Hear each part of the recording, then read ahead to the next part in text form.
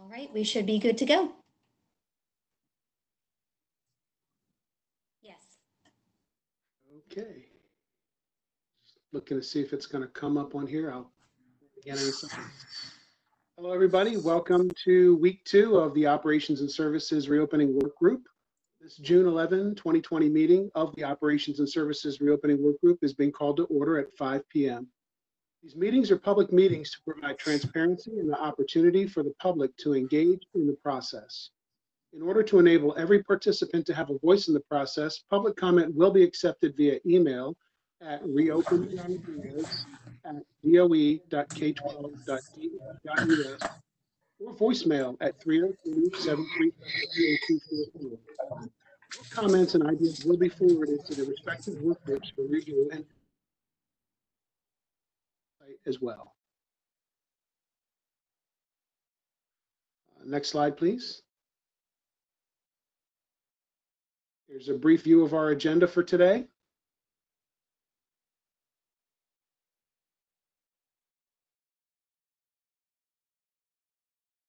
And again, welcome. I'm one of the co-chairs, Chuck Longfellow, Delaware Department of Education, Associate Secretary for Operations Support. Our other co-chair is Oliver Gumbs, the Director of Business Operations for Cape Henlopen School District. And we have Andrew Buer from Opportunity Labs Foundation with us as a partner. Next slide, please. We'll revisit some of our ground rules. Everyone has a voice. Stay focused. Be succinct. If you're going to piggyback, you don't have to restate the person's entire position. Just go ahead and expand on the idea. We use the hand raise feature in WebEx, and we may need to compromise on some things. Next slide, please.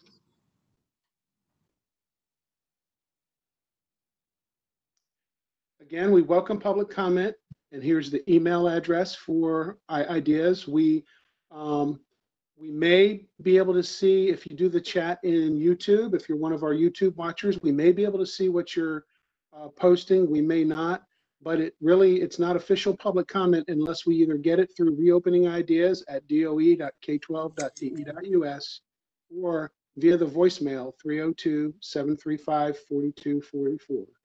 We do transcribe all of those comments and we forward them to the work groups. We also post them on DOE's reopening page. So if you go to www.doe.k12.de.us, that is the Department of Education webpage, and you notice underneath DOE Maine, there's a red link that says COVID-19. If you click on that and then scroll down a little bit, where you see the words school reopening working groups in a bold black header. Underneath it says 3 COVID-19 school reopening working groups. Click on that link and you'll get all kinds of resources. You'll see the public comment that we've received to date. You'll see the schedule of all of the upcoming meetings. You will see recorded YouTube live streams, the presentations, the transcripts, including the chat transcripts and members of the groups. If you are one of our YouTube people today and you want to find the slide deck that we're looking at, if you go to the State of Delaware Public Meeting Calendar, just Google that, State of Delaware Public Meeting Calendar, look at tonight's meeting, click on the link and you'll see a link that says document. And you can get a PDF of the slides that our committee is looking at tonight. Next slide, please.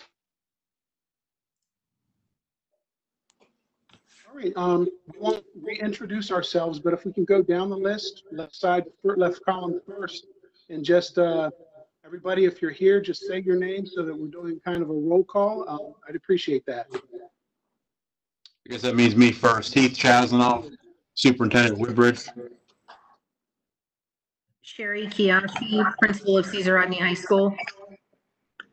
David Hearn, Athletic Director, Teacher, and a Coach at Delmar High School.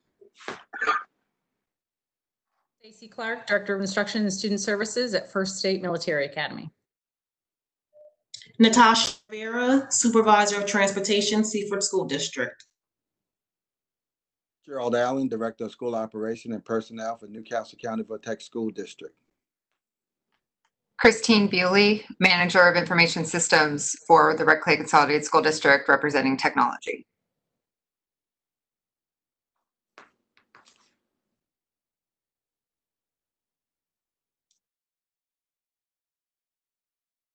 Next we have Liaga, right? There she goes. Liaga Wright, Indian River School District Board Member.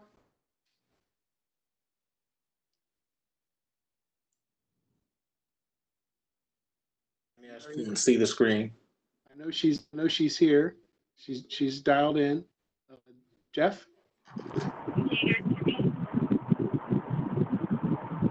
Nash, we can hear you now. Okay, yeah, Perry Nash Wilson with the Office of Management and Budget. And then Jeff Tashner, Executive Director, Delaware State Education Association.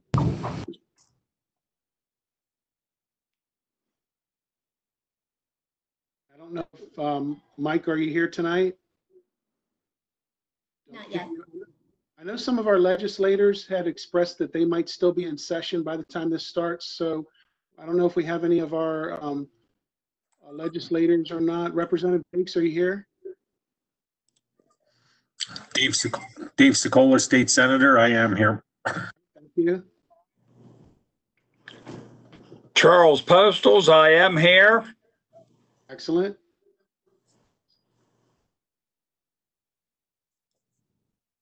And no Dave Lawson yet? Not yet. Okay, we'll drive on.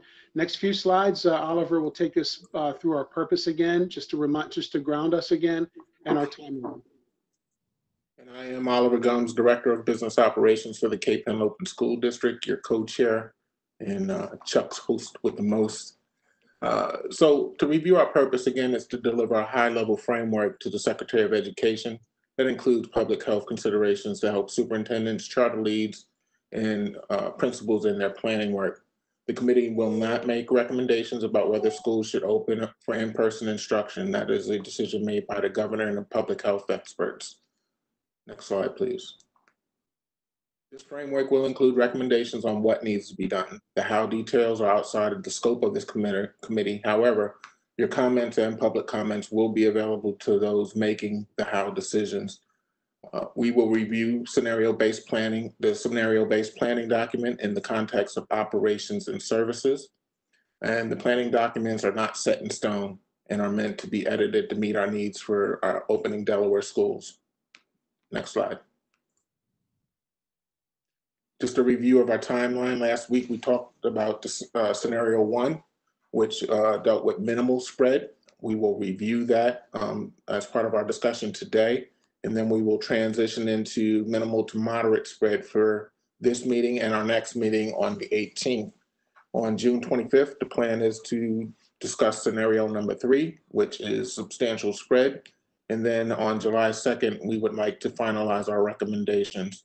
Before each meeting, we'll read the scenario materials and public comment to make sure that we are incorporating that in all of our thought processes for making recommendations. Next slide, please. I think that's on you, Chuck, unless Andrew is doing that one. That's me. Okay, next 3 slides are a brief review of changes that we made to our draft from last time. So I sent the committee the document with these added, the original minimal spread document with these, I think it's either 16 or 17 items added. So what I'd like to do right now, it's about 5:11, maybe take 15 minutes max, more if we really deeply need it, but just to go through these and see, hey, did we hit the mark on the suggestions that committee members had from last time?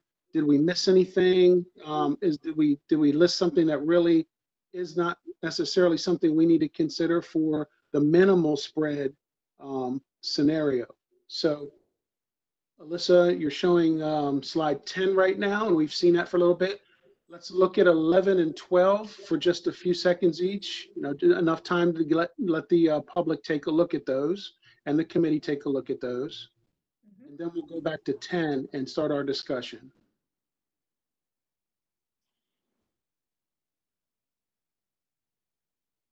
We want to make sure that we captured your thoughts accurately and completely to be worked into the draft recommendations. Okay, next slide.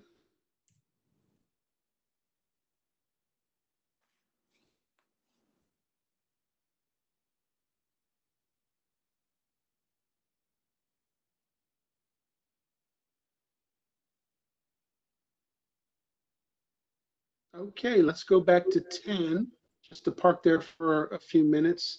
Do we have any hands yet for anybody who would like to make a comment on any of these additions that we had from last time? Not yet. Okay. We'll give it another minute or two. I especially like the one about making broadband a utility. That's my favorite. I'll piggyback on that, Chuck. And as you're aware, my thought was, we have a National Guard that is adept at building things very quickly for the military. I'm not sure why they wouldn't be able to help if somebody put them to the task to help build the towers for that. But I know that's a part of the how, but I just felt the need to say it. Chuck, we do have Natasha who would like to talk. Okay, Natasha. Good evening. For this slide under, I have some notes here. Probably should add, assess under whether there should be any bus contractors that have been impacted. The first bullet, maybe we can survey the contractors to see how many bus drivers will be returning with minimum spread and how many bus drivers they have in training. And also, maybe we can make plans if there's a shortage of drivers and how those routes will be covered until drivers are secured. All right. When you say training, you mean in the training pipeline? Yeah, how many are in the wings for training new bus drivers that have been waiting, that haven't received their CDLs yet because DMV has been, they've stopped training. Just like our students who need driver's ed, right? Same situation. Yeah. Probably so. And then I do have another one under bullet 3, if I can. Okay. Yeah, keep going. The concern is about using DART transportation because we don't know who the students will come in contact with and who they may be exposed to if someone who may have COVID while riding the DART bus. So riding on the buses and providing better tracing of who the students were in contact with, that would be a concern. Also, DART buses are not designated with the same safety standards as the school bus. So as far as the safeties for the student, we would need the parent permission, maybe to sign off or give permission for them to opt to ride a DART bus versus the school bus. Okay. Noted. Definitely noted that. Any more, Natasha? Nope. Not into this one. Oh, I know. We're going to get to your slides tonight. I know that. Yeah. How about any other hands? No other hands right now. Okay, let's just give it another 15 seconds to see if anybody has anything, and we'll move on to slide 13. Christine would like to talk. Okay, Christine, go ahead. So if we can go back to slide 11.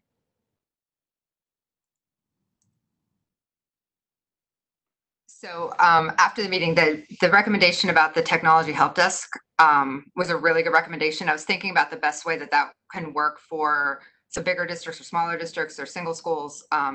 So if we can rework that to develop a technology support plan for families, because that could include a hotline, an email box, some information on the web, even open hours at a school for like drop-ins for on-site support. So just a general technology support plan for families.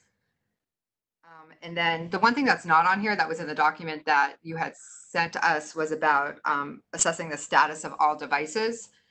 And that, I think that needs to be expanded more, not just devices, but other peripherals that are going to be needed coming back in August. So just assessing technology needs, like, are you going to need extra chargers? Or are you going to need those kind of peripherals that are going to be needed to make sure you're able to support anything that was lent to students over the springtime. That was all I had. So devices, peripherals, and accessories coming back. Okay, yep, assess the status. And just making sure that if you, like, the due now or before school opens is to order them so they're on site, so you're not kind of behind the ball come August when kids come back. All right, excellent. Any other hands? Yes, Jeff would like to speak. Okay, Jeff. Yeah, Chuck, one of the things we talked about last week was we've got custodial staff that obviously have their typical routine in preparing buildings to go back to school. And when we're talking about some of what the additional requirements are, is really now being able to assess the capability of staff to do the normal reopening routine with the additional requirements on top of that. And I know we had talked about that. I made a note of it, but I didn't see it in here anywhere. You know, just the ability to do everything we normally do to prepare buildings over the summer.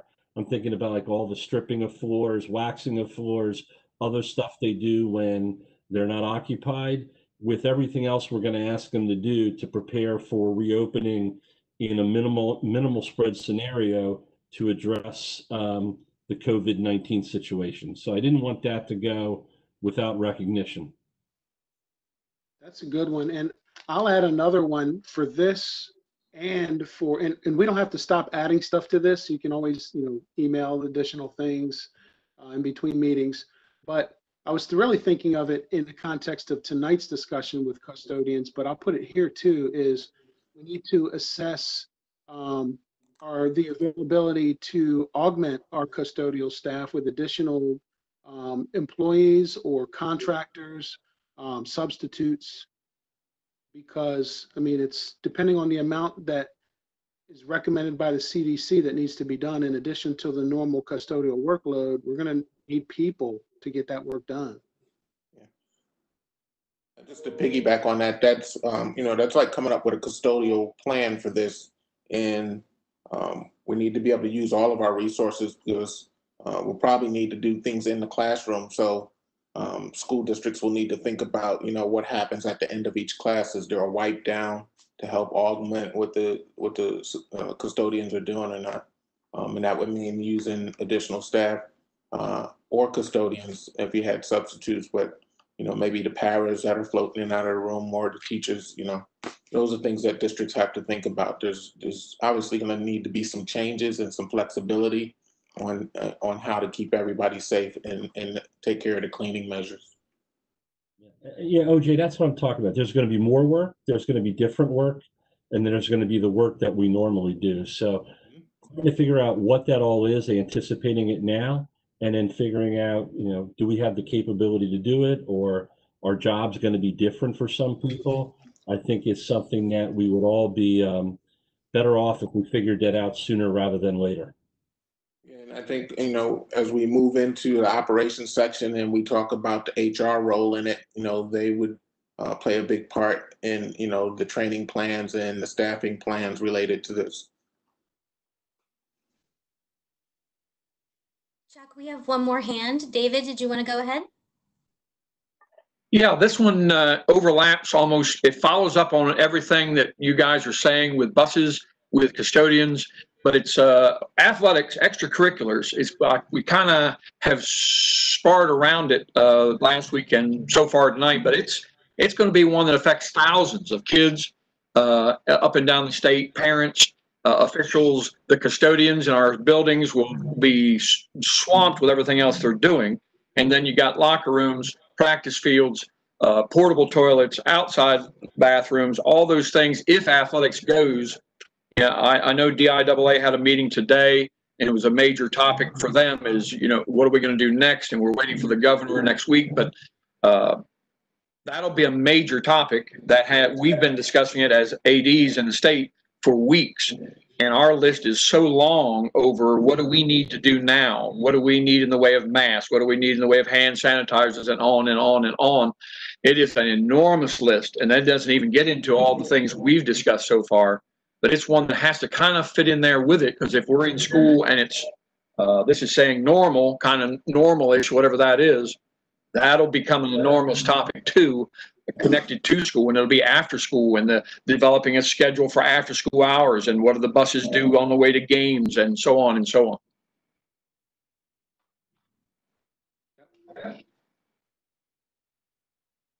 Very good. For the review of minimal spread.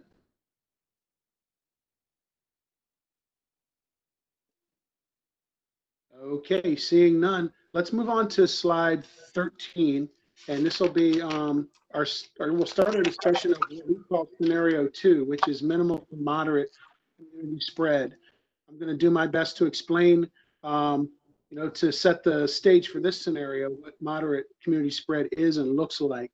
We talked about the R naught, that is the degree of spread. That's going to be near 1 in this case. Looking at a 14-day trend of positive tests increasing, public health capacity is stressed.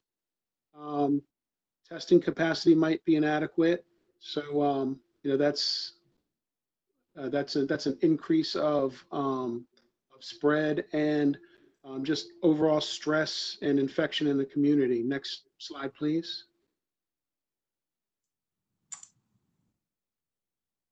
To keep communities safe, we switch from just watching things to actually actively mitigating.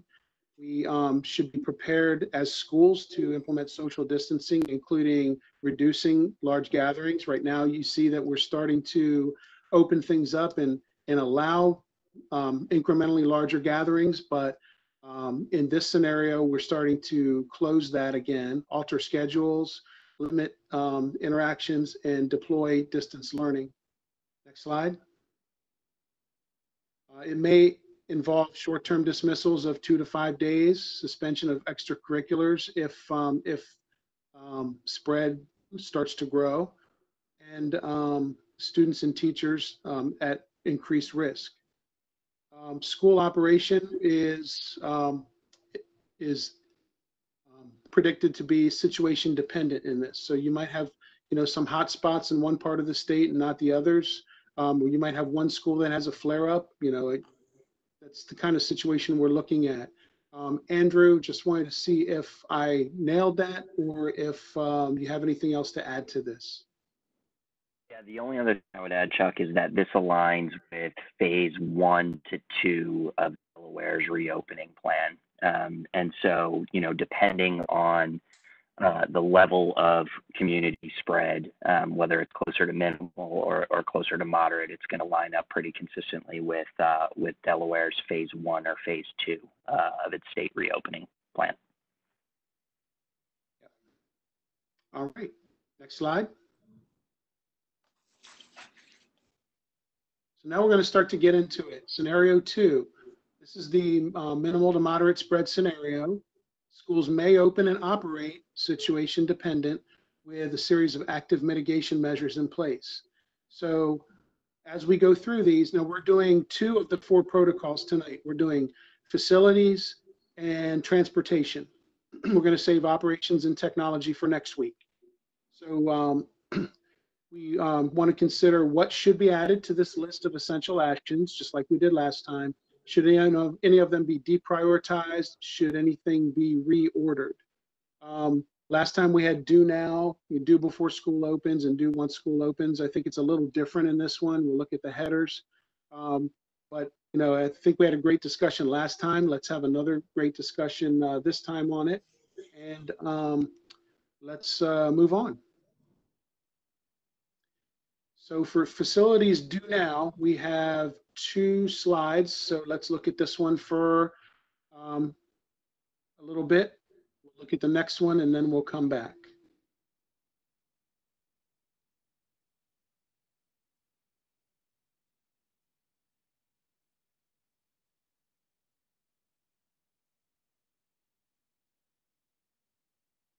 Okay, next slide.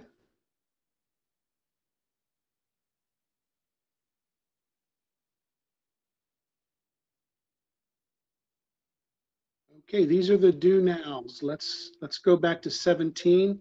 And I'm going to say again what I said with the week 1 stuff, that just assessing your availability of additional custodial staff augmentation, substitutes, contractors is something that we should be adding to this list. That's something I wanted to contribute on this one. Do we have any hands at this point, Alyssa? Not right now. Okay. I'm sure we will soon. Oh, now we do. Christine just raised her hand.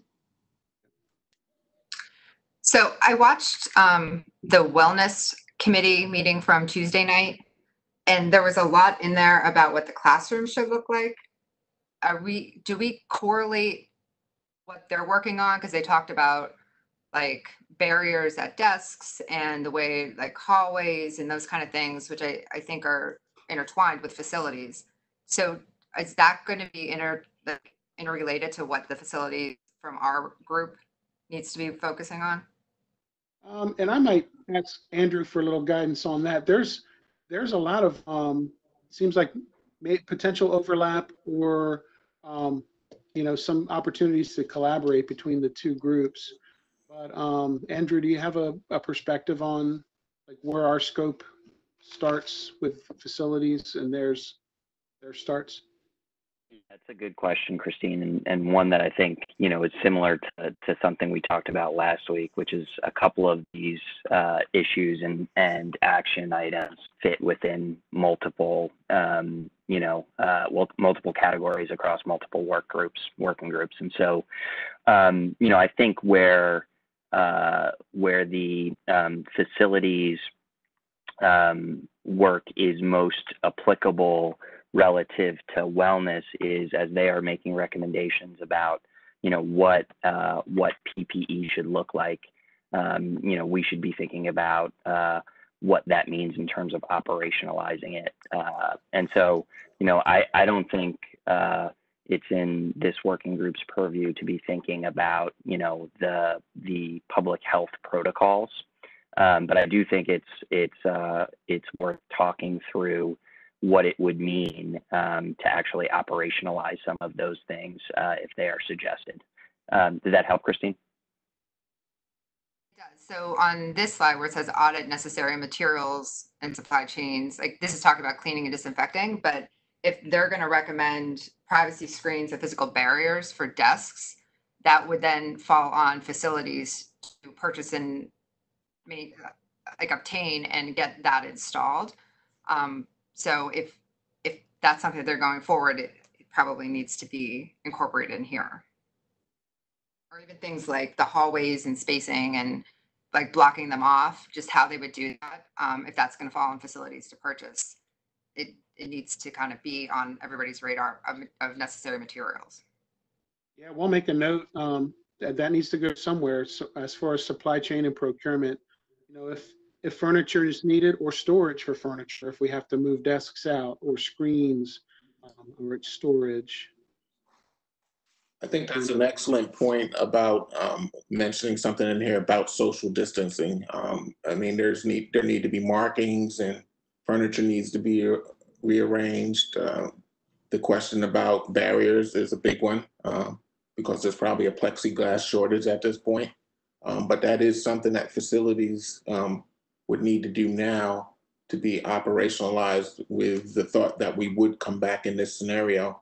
And I think given the nature of the different variables of how they could come with peaks and valleys or a slow burn, I think some sort of social distancing needs to be planned on by facilities. So I think we should make a recommendation that they should be looking at, what type of social barriers and markings are needed to get the facilities prepared for any scenario that comes back.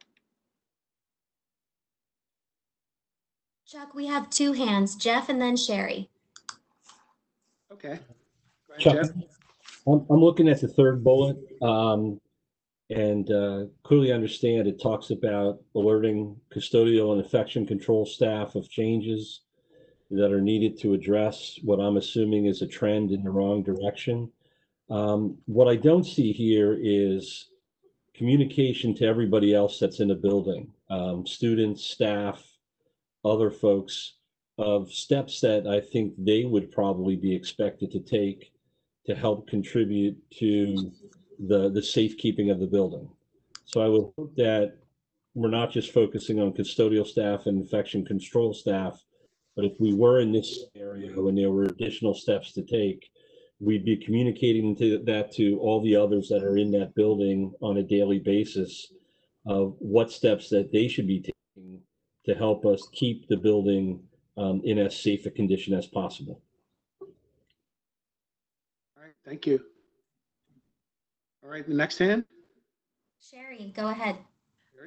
Looking at the first bullet where it said audit necessary materials, one of the questions my chief custodian posed was, are there recommendations for example, like how many like hand sanitizer stations or wall mounted units they're recommending, like spacing and accessibility?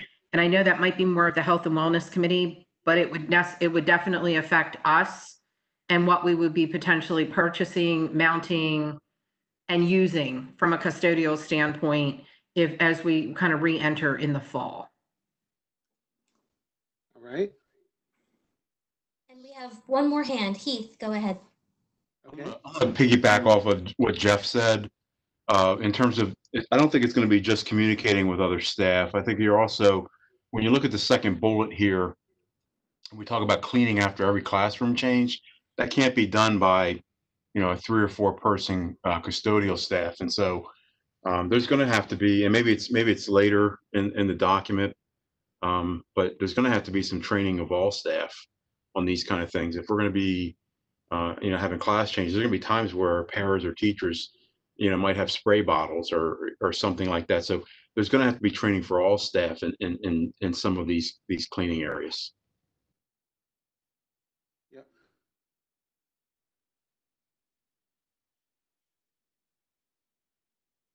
Any other hands on this one? Not for now. I would like to, while we're waiting to see if anybody else wants to make a comment here, I want to point out something that was in the YouTube chat. We had somebody talk about, the description of the moderate spread scenario said that, only really totally essential people will go in and out of a school building. And the comment was made, by eliminating people from the outside, you could be eliminating agencies that provide critical services, before and after care, other supports, deliveries, I'm adding to what they said, but part of this, and maybe it's not a do now, maybe it's a later on in here, maybe it's operations, is really to assess who needs to come into the building, and then how do we let them in the building so that they can provide services? How do we vet them and screen them? So I just saw that and wanted to make sure we didn't lose that. Anything else for do now? If not, we'll move on to slide. Oh, this number is so small. Is it 19? 19. Yes. If schools are instructed to close. So we have one slide on this.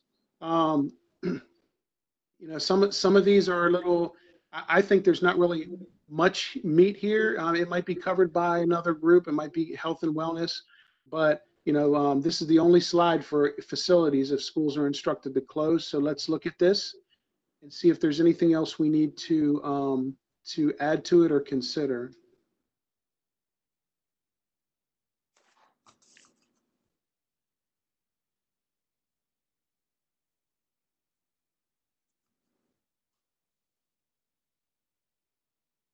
I think when we talk about schools being instructed to be closed, we're absolutely talking about students and staff being in the buildings, but I think it also needs to morph into the general public being in the buildings also. I mean, a lot of us use our facilities for facilities use and things like that, so just don't want to lose sight of that fact. We have 2 hands up. We'll have Sherry and then Senator Sokola. I think one of the things that could potentially be added here is that we have visitors adhere to protocols like, signing the COVID assurance, taking temperatures, and having those things available. And that is something that we currently have our custodians do like every day when they enter the school. So I think just developing some good habits and being mindful of what those protocols are is important.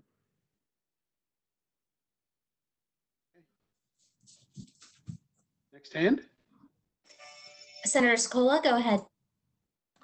Yeah, since face masks and special respirators is there, we probably should also include appropriate gloves. Just a little detail.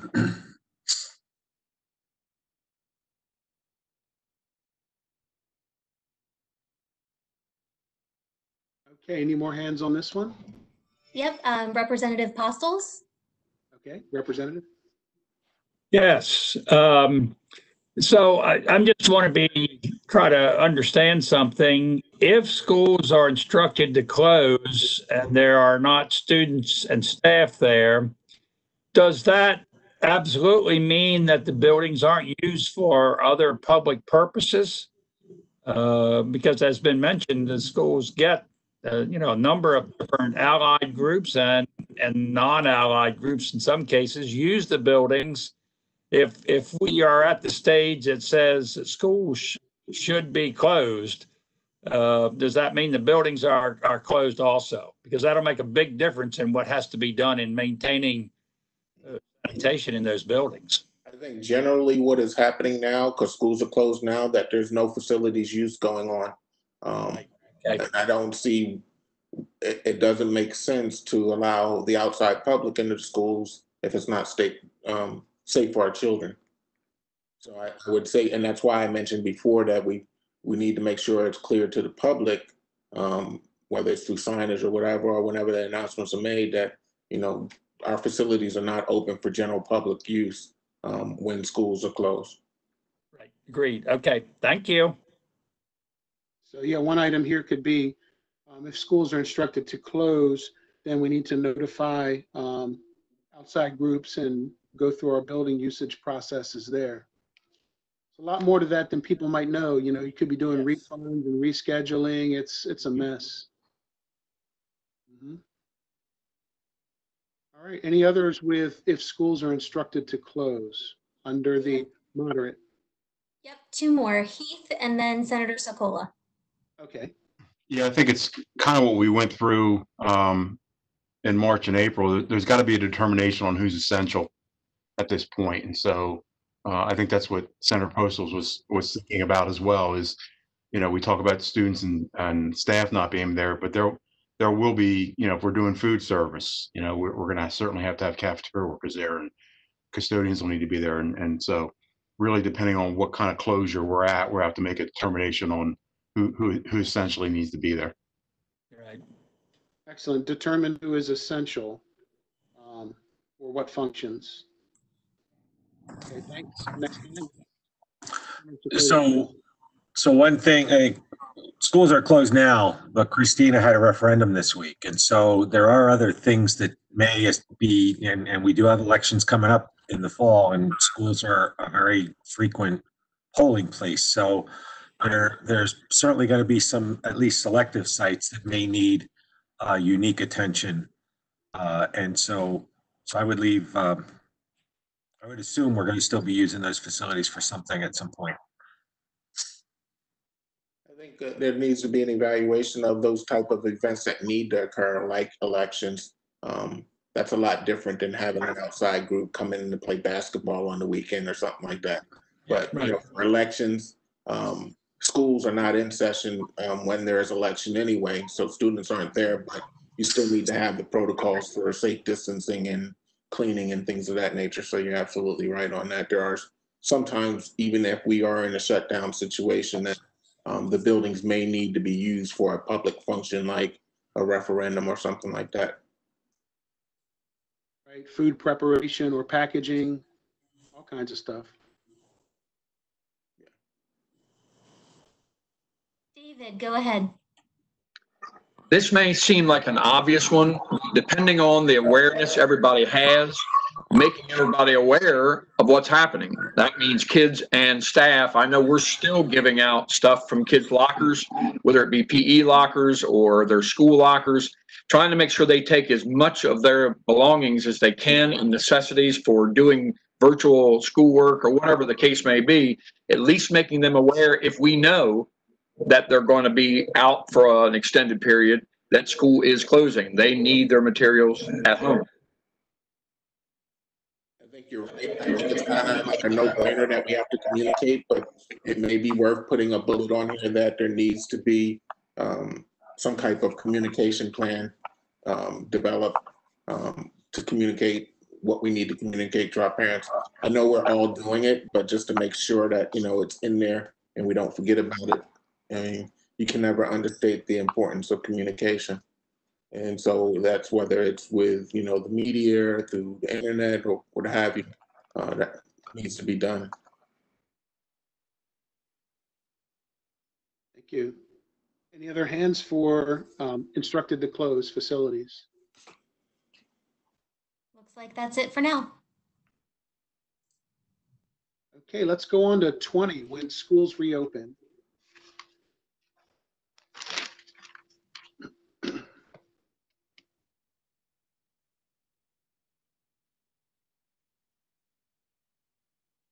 I might suggest that we take a look also at when schools reopen, look at the minimal spread scenario and look at the stuff on there, because it may be a repeat of a lot of that.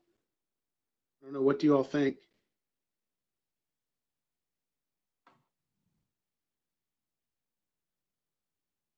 I think you're right. There's a lot that we do in operations that transfers over to this level and just enhanced. So we should look at those things that we are starting in the other scenario. But I mean, we kind of cross-cut everything, so it's just really add more to it to maintain and be more proactive to those things that we were already doing.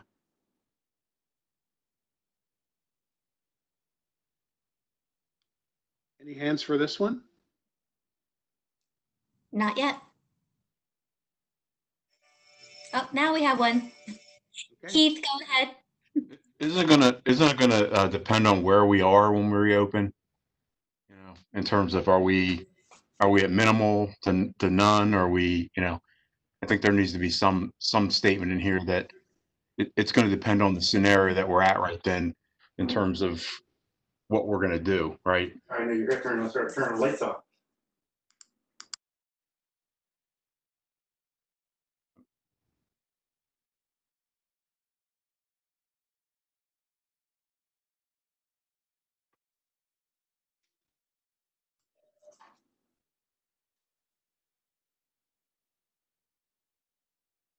All right.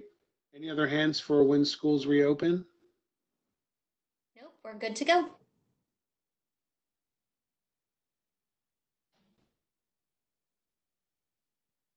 Okay. I just saw an interesting one. I'm kind of keeping one eye on the YouTube chat. There's a really interesting one on how to conduct safety drills in the event, or, fire drill and all that stuff with social distancing. That's an interesting question right there. I don't know if it fits in ours, but that's something to put somewhere. Next slide, please. Chuck, we did just have a hand go up. Jeff, go ahead. Go back. Go ahead, Jeff. Yeah, Chuck, and I apologize, but it hit me here because we're talking about a scenario where we have to shut schools down and then reopen. And I wonder if we need to differentiate between a situation where there's, mild to moderate spread in the community that causes the school to be shut down, as opposed to a scenario when there's actually an occurrence of COVID within the building itself. Yeah, that's a great point. Say if it reopens after a temporary closure because there was a flare-up in a certain, just a small area of the state or something. Is that different, or is it different if you had some cases than if it's just general? Yeah, I mean, it just hit me that there's different triggers for what could cause us to have to shut and then reopen, and whether or not there needs to be some consideration if it's, external to the building itself, but there's a reason to shut down. Some of what we experienced, obviously, March, April, and then we've probably learned since then that there were people in the buildings at the time that had had the virus. But in moving forward, if there's a need to close down a building in particular because we now have a staff member or student, somebody who's been there that's been identified as someone who has the virus, does that necessitate different steps or different safety procedures to be followed in the reopening of the building? It just, and I don't know the answer, but it just dawned on me, and maybe it's something that Andrew and his group have considered or not, but I just wanted to put it out there for the group to think about. I think it does. I think you're right. Yeah, that's kind of a major one because I mean, if you play your odds, that scenario is going to happen.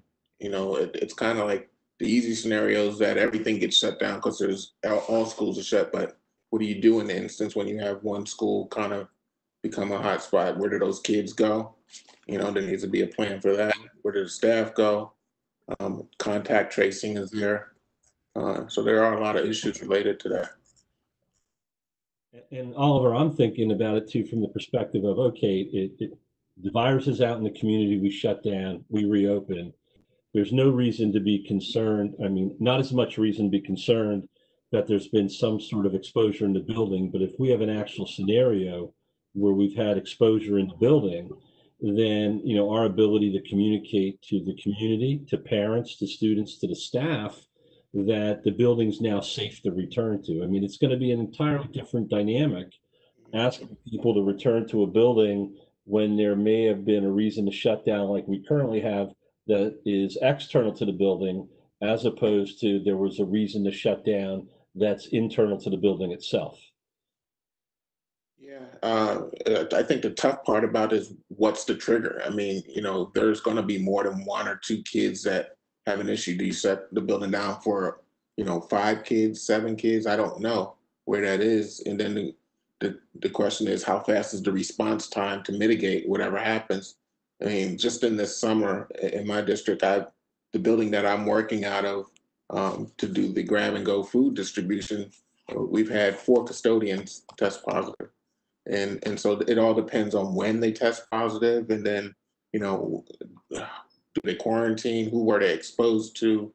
I mean, you can't shut down everything. We didn't shut down, fortunately, but we did keep an eye on, who was in contact with those custodians and were they in the areas where we were operating. So that's going to be a tricky one to make a determination on when a building needs to shut down and for how long. But that is definitely something that we're going to have to think about, because that has the tendency to cause some mass hysteria. I mean, people are scared of this thing, and rightfully so. I mean, that's a difficult one. So I wrote down plan for known cases in a school and plan for how to know that the building is safe to return, in addition to some of the other things that were said. And what we do is Jen Roussel from Department of Education, and she'll go through and try to get some of the ideas out of here. So I'm taking notes. We have a couple people taking notes in order to capture all this. Any other hands for when schools reopen? Not right now. Okay. All right. So let's move on to, take a quick look at slide 21. I'll tell you what we're doing here. That's the transportation stuff that was in operations and services. So this is based on the draft framework and distribution of things between the 3 committees. This is what was put in our draft, these 2 bullet points here. So, not much here. And then when I said, hey, we don't have a whole lot of meat here, then Andrew let me know that the health and wellness group had some additional stuff in there. So go to the next slide, Alyssa. So health and wellness has a lot of stuff about transportation. I thought it would be good if we also look at this, because we are ops-minded people. Even if we're kind of drifting into health and wellness's lane, I don't think they'll mind it. They're actually slated to talk about this on Tuesday. So maybe they're listening right now, and maybe this will help them with their discussion.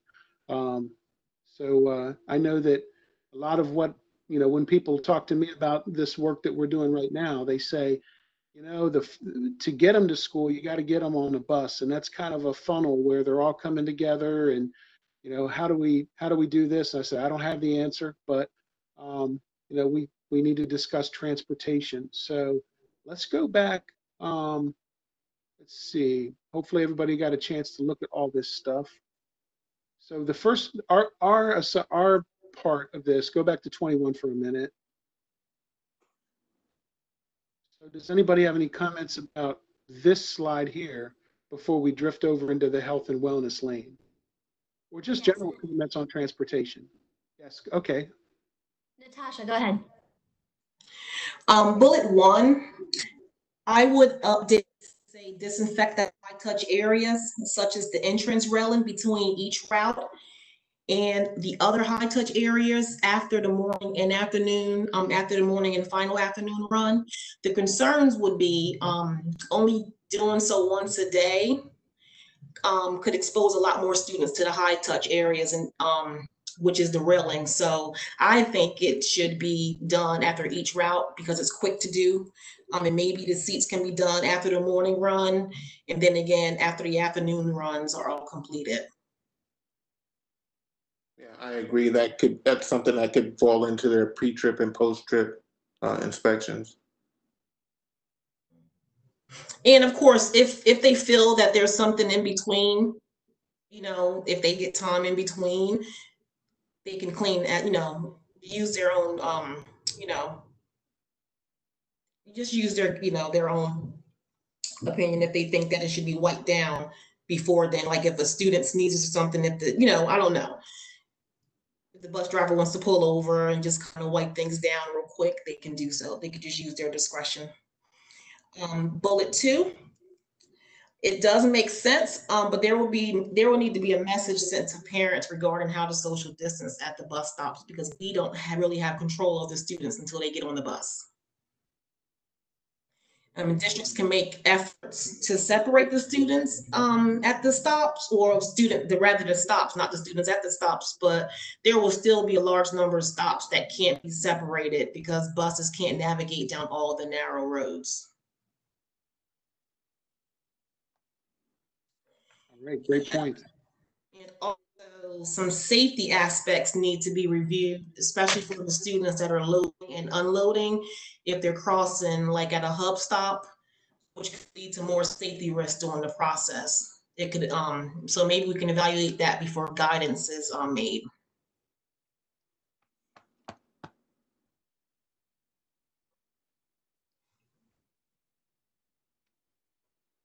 Great. When you talk about safety risks, are you talking about people blowing through the stop signs on the bus because they're impatient with the amount of time that it's taken to unload and load? That could be, that's always an issue. Students blowing through the stop sign and the lights, but also students crossing at hub stops. Sometimes they're kind of huddled and they like to congregate walking across the street. We kind of want them to kind of cross, like, I hate to say, like ducks in a row, kind of, and not kind of scatter and go everywhere when they go, so there won't be social distancing when they're crossing across the road. They'll kind of be bunched together, if that makes sense. Andrew, do the groups anticipate that there's going to be some kind of federal or CDC or some kind of guidance on bus transportation in general? I can't imagine that's not somehow going to come out. There is CDC guidance already, Chuck, and most of it is around utilization, right? So they are recommending, to the best of my knowledge, 50% capacity in terms of utilization rates, which, quite frankly, we know is going to be very, very hard, if not if not impossible, because it effectively means you need to double routes or get creative with scheduling. And so, I think there's a set of that recognize the public health recommendations from CDC, but also are feasible for local folks to implement. And I think a lot of the next slide we'll get into some of that, and would certainly be beneficial to hear from folks on the ground how they're thinking about what we can do to make this as feasible as possible, given the recommendations that have come down from CDC. Mm-hmm. Yeah, I'm glad you're knowledgeable on that. I think part of what we do here is maybe be familiar with CDC guidance for ops and services. And before we see if there's any more hands on this one, I just in talking with colleagues about this one, especially transportation, I caught myself saying we can't a couple times, and I thought, well, I can't be that way. I need to think of, if we're in this tough situation, how can we make things happen? What do we need to do to study the situation and be as knowledgeable as possible? Mentally, it's tough for me because either way, there are some of these operational things that might kind of force us to treat it as if there's minimal spread or significant spread, because operationally, a lot of these are extremely difficult. But I think we still need to think these through and try to think of what we would do if say, the health situation and the governor said, hey, look, we have to have a middle ground. So they're the ones that'll determine what we do. Any other hands for this slide before we go on to the juicy slide?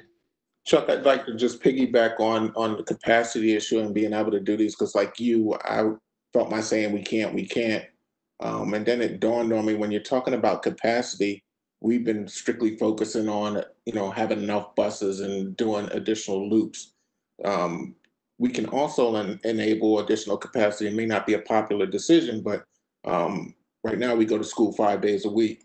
There's nothing that says that we probably can't go 7 days a week and stagger how it's done. I know it's a nightmare to kind of track, hours and things of that nature, but giving you 2 more days helps increase the capacity to teach. I know that's kind of maybe a way out of the box thought, but you have 7 days to teach versus 5, and that helps give additional capacity for transit.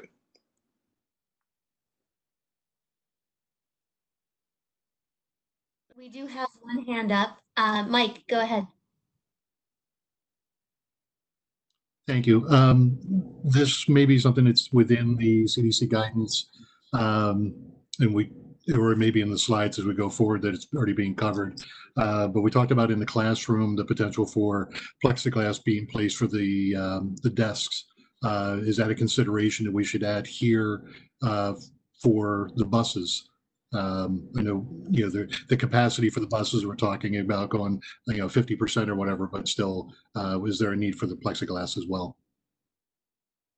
So yeah, one additional bullet on ops and services could be research and understand mitigation measures available to school transportation. I mean, I'm sure, if there's a need for shields that go between seats, somebody's selling them, whether they're safe or not. I don't know that market, but we'll add that. Take a look at studying that. Any other hands? Yes, Stacy and then Heath. Hi, I think we also need to consider, I know with the transportation and the closing, if we do close, say for 5 days or 2 weeks or whatever, we need to think of how transportation will be utilized for students who need food, because we did that this summer. And I know that goes into the meals. We're not talking about that, but that does include the staffing for that. So we do need to think about that and how that impacts, if some of our parents are transporting back and forth. Another thing with transportation, if a kid is sick, and the parent doesn't have a vehicle to come and pick up the child or grandparent, and they can't get anybody, We probably need to establish some procedures about, they still can't go on the bus and follow that, because I know we should have a designated area in the building. But that, is another staff time and making sure I'm watching all of that. So with all of this, I know, and I've done some research this week, and transportation for just cleaning, and increasing the equipment, will increase the funds about 10%. So I know that's not our thing, but I want to put that down, that is what, at least 10%, I think overall, from a number of them, School Superintendent's Association, Association of School Business Offices, they've said about 20% to every budget. So if we're looking at that, I think that encompasses all three groups, but we need to I just want to make sure that we're looking at the funding, and along with transportation, the equity of that. So I want us not to forget about that. And I know we've talked a little bit about students with special needs, and how that impacts, social distancing and things like that. When I hear, I don't work at an elementary school, but when I used to, and I used to be a principal and teacher of an elementary school, and I do not know how you're going to be on a bus with 25, 40 kids that are first grade, second grade, third grade, and the bus driver is responsible for making sure they are socially distancing. That can't be the responsibility. So I think also with transportation, we need to look at the funding impact of hiring other people to sit on that bus, to assist, if that's our goal. So I'd like that noted, please. Duly noted. Good ideas. I don't know if everybody knows, but I mean, our bus contractors, they're not making a ton of profit. So 10 to 20% increase in costs for them, if that's what it is, that's not something easy for them to absorb. Any other, we had another hand after Sherry, right? We did Heath and then Natasha after that. Yeah, I know when we think about transportation, we think about buses, but we're going to have to look at our protocols for like parent drop-offs at all our schools, especially our elementary schools, because we're going to have an influx of parents that are not going to have their kids ride buses. And so our principals and our dean of students and our buildings are really going to have to look at those systems and try to figure out how to coordinate the buses coming in, the parents coming in, knowing that there's going to be an influx of cars on the property. So I just think that's something we need to make sure we include with the transportation.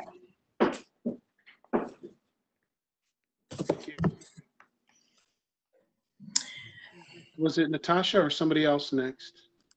That's right. I just wanted to say about the plexiglass, it violates the FMVSS regulations on buses. FMVSS 205 says can't add.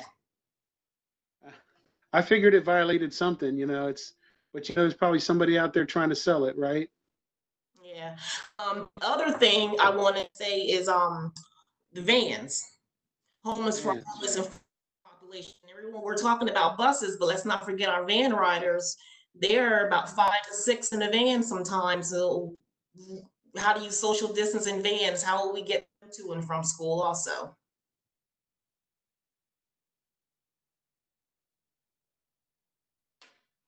Another good one. Any other hands before we move on and invade the health and wellness lane? Nope. Okay, let's move on to the next slide.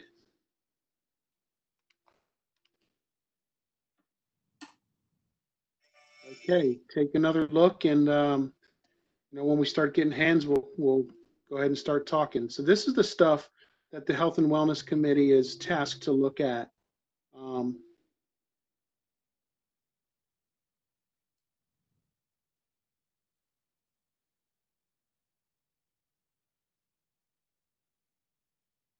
I think Andrew might have said that some of these are based on the CDC guidance that is received to date. Chuck, we do have a hand up. Representative Postles would like to talk. Okay, go ahead. On the Second bullet point, buses should operate at half their normal capacity with one student per seat. I know Andrew mentioned that just a little bit. So what happens to the other half of the population? That's not a small item. Not a small item. In a former life, I drove school bus for a while, and that is a big consideration. And honestly,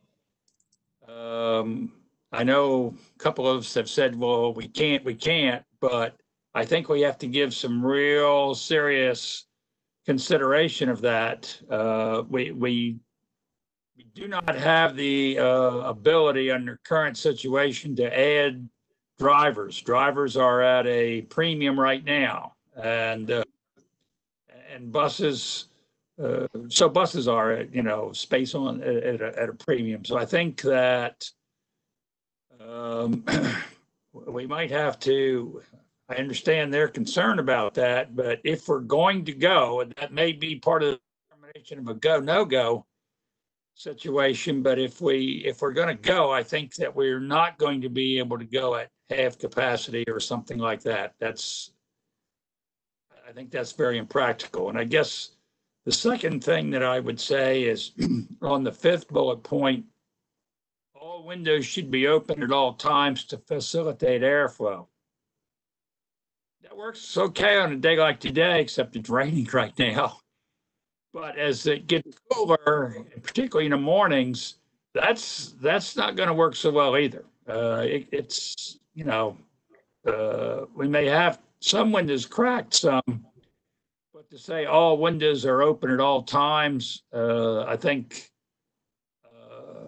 that's something that's got to be looked at. And I can tell you that some have policies that the windows never get open all the way from a safety standpoint, depending on the age of the kids and so forth. So,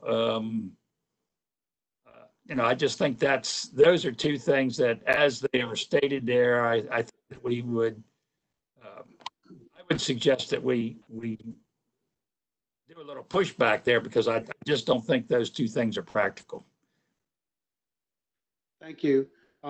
Just some comments on different, not that I've heard in Delaware, but just, trying to read as much as I can online. And there's some places suggesting, lower bus capacity. And then how do you do that? It might be that your high schoolers are doing online learning and your middle schoolers are going to high school, and, so you're reducing the number of kids in the schools. That's for another group, I think, to explore. But those kind of things have to, if we're going to be following this recommendation, if we were to have to, there would have to be some other things that come along with it. Some have suggested potentially half the kids remote learning, half the kids at school, but then you have to worry about, your staff at the school. Well, what are their kids doing for half the time if they're at school and they're young, and daycare is a consideration. So I'm not trying to sharpshoot all this stuff, but there are a lot of dominoes that fall when you do some of these things. Do we have other hands at this point? We do. Natasha and then Senator Sokola. I have a bullet 2, some comments about that. This is actually more than half the capacity for elementary, which holds 72 students. So this would allow for 24 students with one in each seat. This would be 24 for middle school and high school students per bus, and this will impact the times as the majority of the buses are riding close to capacity. Right. This will force the districts to have to operate at different times to limit the number of students, as buses will have to do more routes, which would entail increase the time for drivers and have increased financial impact. And the shortage of drivers prior to COVID was already an issue, and we're not sure how many will return. Right. Also, the ones that could be high risk. So no additional buses will It just, I don't think that will work. Right, so the number of buses and drivers we have could be a limiting factor unless we could work in DART or some other way, or unless parents are transporting. But the note that I made from this is a 72 student bus would be down to 24 students. And it would most likely force districts and charters to have to operate differently. And my other thing with that, just going off of that, Chuck, with DART is good for the in-town kids, but not necessarily for the students who are in a rural area. That won't work. Yes. So moving to bullet 3, are you saying that students should have their own hand sanitizers, or should there be hand sanitizer provided as the students enter aboard the bus? Because this would also impact finances. This is what the CDC said. So my other thing to that is students that have allergies and scent sensitivity. That's a good point. These are different scents and just, doing this every day per se. It's different scents on the bus, trigger students if they have asthma, things of that sort. So I'm not sure how that will work, even though CDC says. Bullet 4, face coverings for drivers may need to make sure that we don't restrict the vision while they're driving if they're sliding. If they wear glasses, school bus aides should be provided face shields. I think I touched on this last week, provided face shields because, they're in close proximity of the students on our special needs buses when they're assisting, buckling in the wheelchairs, fastening their seat belts, maybe caring for, a runny nose or things of that sort. And students that may have health risks are not able to wear face masks. Second, students with health risks, and maybe even, risk, that might be a risk factor too. And then the next one would be drivers being made aware of what students can or cannot due to health concerns, and who would be responsible for ensuring that masks are worn, and will transportation be denied if a student tries to board the bus with, without a mask, and who would create those policies or those guidelines. All right, so consider policies, etc. for compliance. Yeah. Bullet 5, someone kind of touched on this a little bit with the windows being down. Some concerns of some students with 504s and IEPs require AC. We also have drivers that have health issues who must operate on AC. Buses with air conditioner. So the windows down will not provide the required temperature deemed for their health. Inclement weather and rain, even with a cracked window, a little bit of rain still comes into the bus. That's an issue. This would be the case with all temperatures. Bus heating will be impacted with the windows open, hotter and colder temperatures outside. It's pretty broad guidance that could cause more conflict if more guidelines around when and how are not developed. And then bullet 7. I'm sorry, you guys. I have it's a lot more transportation. I think I'm about done. I'm gonna take us to 6. No, I'm not gonna take us to 6:30. In bullet 7, cleaning. I would maybe we can consult the school bus manufacturer for approved guidance regarding disinfectant materials and guidelines for cleaning to ensure that no damage occurs to the bus. I do know that when this happened, we did receive some guidance on one of our bus manufacturers on how to properly clean, because you don't want to damage the seats or any other things. Then that's an added cost trying to get those things fixed. Diluted bleach is a no-no. Can be used on seat belts or on the fabric, so we have to find another solution for that. And bullet 7 kind of contradicts bullet 1 on page 21. All right. Thank you. You're welcome. Thank you guys for your ear. Thank you for doing your research. So any more hands at this point? We have about 15 more minutes for tonight, so we can keep discussing this one.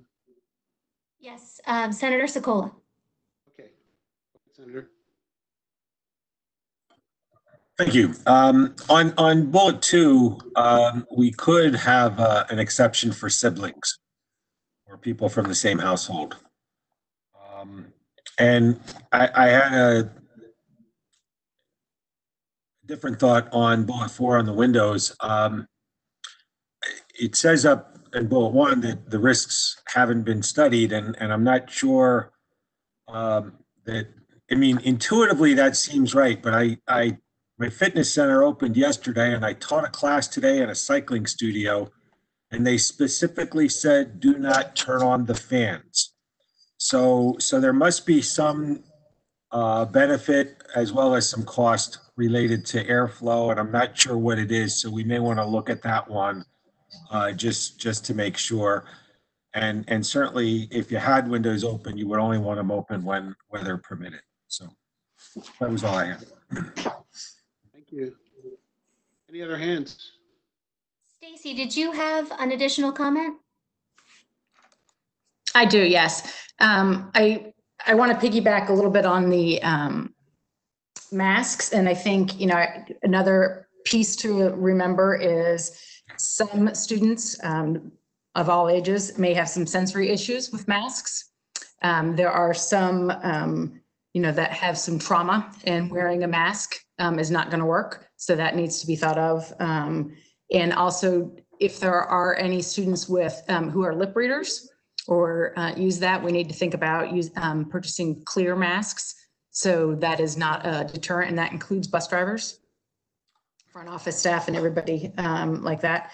I did also want to mention the DART piece. When I brought that up last week, I am not a transportation person, but I did mention that, yes, I was aware Sussex County would need new routes. It's not strong down there with a lot of empty buses that are currently running. I would, that's why I suggested maybe looking at that for schools as an option. I know they're not built up for that, but I don't know. I'm not transportation, but looking at doing new routes to make sure that everybody is still employed because they're not to full capacity.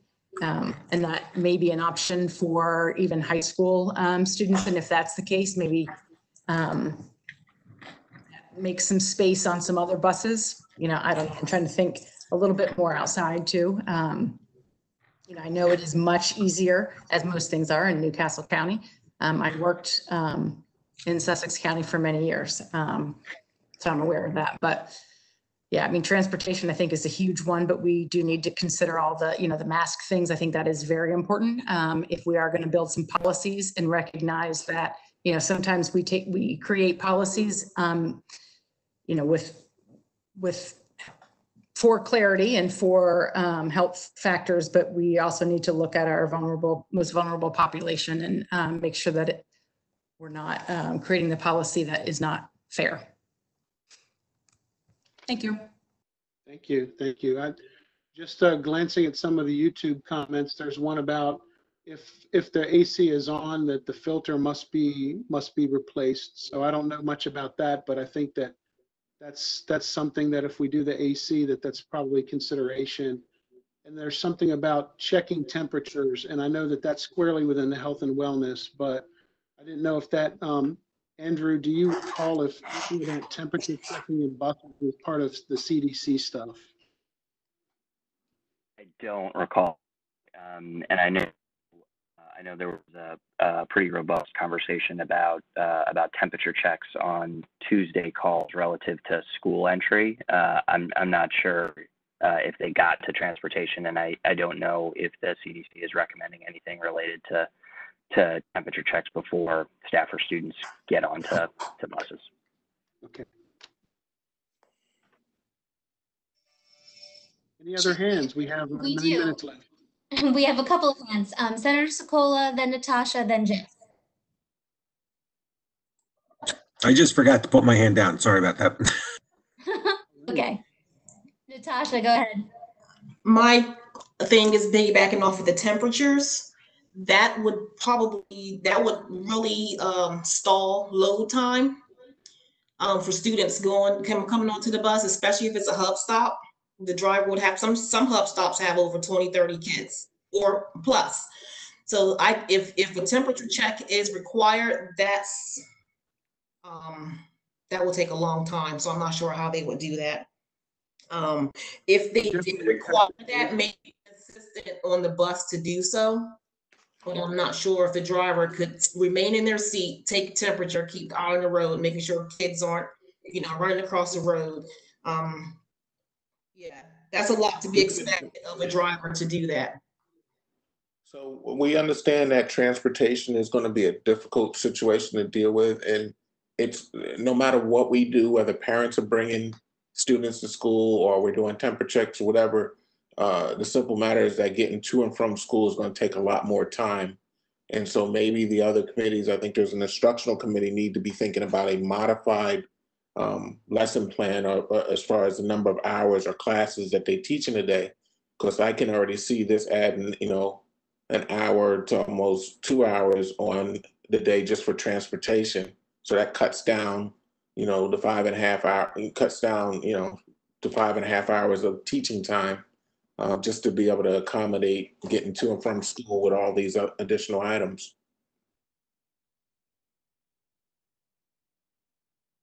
Yep. All right. Next hand. Do we have more hands? We do. Jeff, go ahead. Yeah, Chuck, I just wanted to build on the issue of the temperature check. As Andrew said, there was a rather robust conversation on Tuesday night, health and wellness, and actually the issue of moving it from the entry point of the school building back to the entry point on the bus was raised by somebody.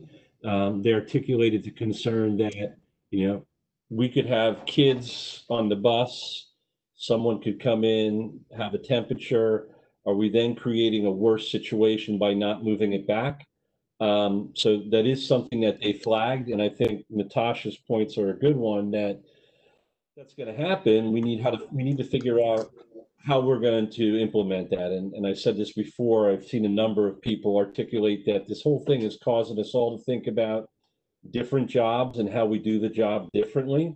And it may be that we may need to consider additional personnel, someone who is going to be at that bus stop to do those temperature checks in advance of that bus getting there, so that all clear, kids can get on the bus. That's sort of a rolling scenario. I don't envy people in Oliver or Natasha's positions. Logistics is going to be an incredible challenge in reopening school come fall. Exactly. Great point. Any other hands? That's it for right now. We have 5 minutes.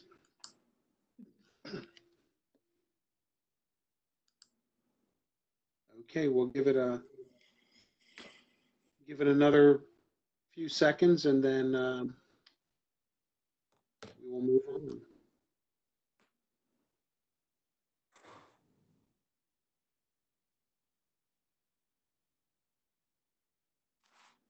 Okay, no more hands at this point.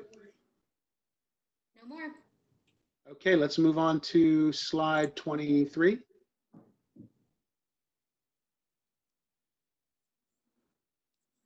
So next, is that me, Chuck? Or is that you? That is you. You know what? I delayed because I was watching the screen on YouTube, and there's like a 5-second delay. Go ahead, Oliver. So our next meeting is June 18th from 5 to 6:30. We'll continue with this moderate community spread scenario, focusing on operations and technology protocols. But we will also kind of do a quick review of what we talked about today. We'll send information out for you to read ahead. We'll take all feedback from this meeting and update the draft essentials actions and reshare this with the group in advance of the meeting.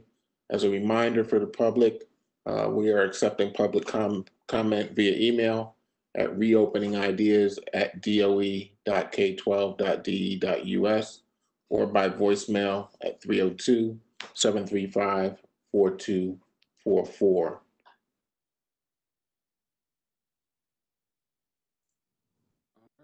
And thank you, everybody, for participating and for your ideas. And I want you to stay well. And please, if you're one of our YouTube watchers, I saw a lot of great ideas and things to consider coming across the chat. Please do put that in an email or put it in a phone call and send it to us so that we can incorporate that in what we're doing. Thanks, and everybody have a great evening and see you next week. Stay well.